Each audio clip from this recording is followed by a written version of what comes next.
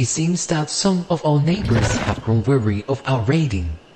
Today, I received an envoy from the Golden Arrows, who proposed a lucrative trade agreement between our two tribes, with the caveat that we never encroach on the territory or convoys of the Golden Arrows or any of their allies.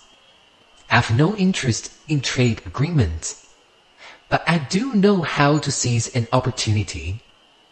So instead of accepting right away, I proposed that we rectify the agreement with his tribe's leaders on a neutral side. I have planned long enough. It is time for the new legion to resume its march.